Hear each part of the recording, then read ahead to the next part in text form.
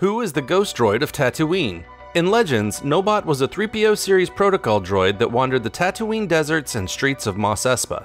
Little was known about the droid, so the local vendors created a wide range of beliefs and theories they would tell travelers for a fee. Most notable was Jira's tale of Nobot witnessing a young pregnant girl's murder.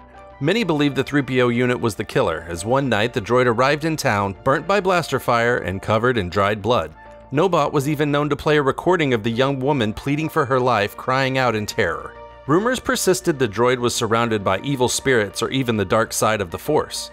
Attempts to destroy it were met with weapons backfiring or jamming, and efforts to abandon it in the desert were met with vehicle malfunctions. No one knows just how long the mysterious ghost droid will wander the desert wastes.